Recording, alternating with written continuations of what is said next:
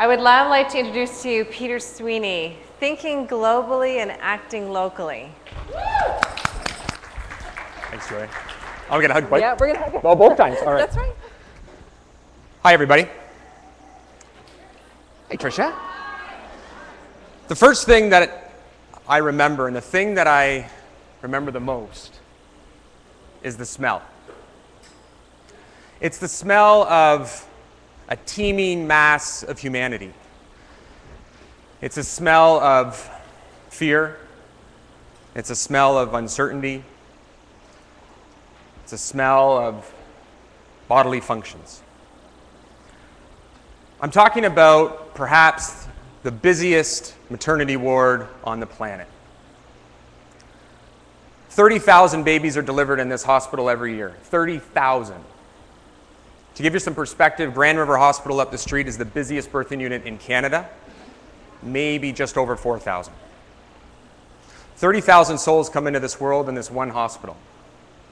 It's called Malago Hospital, and it's in Kampala, which is the capital of Uganda. And when I walked into the maternity ward, it's about half the room, half the size of this room. And if each and every one of you in this room today represented one woman in the last throes of giving birth, you would all be crammed into this room, half the size.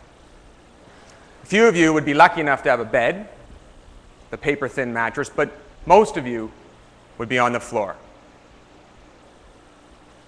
Because of space limitations, you would be alone, and yet you'd be surrounded. The smell is of disease, of desperation, but sometimes of life and of hope. Some of you representing those women lying on that floor right now won't make it through the night. In Uganda, the maternal mortality rate is 550 per 100,000. Canada, 5. What does this have to do with a conference on social networking and the real-time web? Nothing. And everything. You walk down the hall and you go into the neonatal unit, and in a room where in Canada you would probably have 7 or 8 babies, preemies, in incubators, I counted them one after another, after another, after another, after another. 32 babies in that room. The obstetrician who was beside me gave me a wry smile and he said, "Peter, it's better than last time I was here. There were 2 to a crib." And in behind these cribs was another room, and inside 27 incubators. Every single one of them broken, dusty, empty. Because if you send an incubator somewhere, after 6 months, if the filter runs down, which it will, if you don't have one to replace it with, it's useless. If you don't have an engineer who can fix it when it breaks down, it's garbage. And those 27 incubators, for me, were the perfect example of what happens when the world dumps its good intentions on the developing world. Again, what does this have to do with social media? Nothing. And everything. Because I think we spend too much time worrying about feeling good rather than doing good. And I think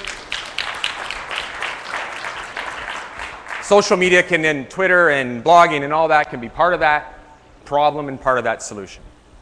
For me, I'm a newbie in this. I couldn't do the work that I do overseas without Twitter. I found that out very quickly in Gulu in northern Uganda. You're 10 kilometers from the Sudanese border, you're in a former war zone. I didn't have hot water for 5 days. The electricity was off for 14 hours a day. To say that the internet is sketchy would be putting it mildly. Wi-Fi is non-existent, but my BlackBerry worked better there than it does in my own backyard. In Waterloo. And what struck me when I was there, I would realize if I would blog, because my preference is to blog, because I like to tell stories. But what I noticed is when I would finally get a blog posted and I would send it out on Twitter, imagine that. The page views went through the roof, and you know what? So did people donating to our cause. But more importantly, and I think most effectively for me, And this will not come as a surprise to most of you who do this way more often and way more effectively than I do. When I got home, people didn't say to me, "Hey, how was your trip?" What they said was, "Thanks for taking me along." I think the other challenge we have with our social media and with this revolution of technology, the term the global village was coined years ago. And the web and all the tools that it has and enables should make the world smaller and smaller and more connected and more connected and more connected. But yet, and it's been said in the last few postings here, the last few presentations, the risk is that we become less connected. And I think where we have to remember is that everything that happens in the developing world, all of our financial and political actions, have a direct impact on people around the world.